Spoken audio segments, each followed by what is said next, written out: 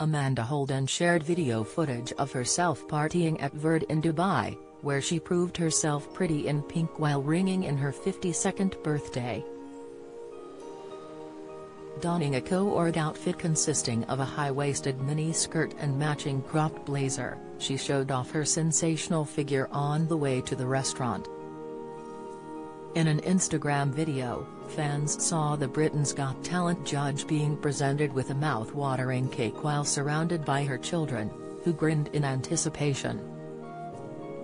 The Amanda and Alon's Italian Job star looked miles more glamorous than in recent episodes of the BBC show, which saw her don a hard hat alongside co-star Alan Carr.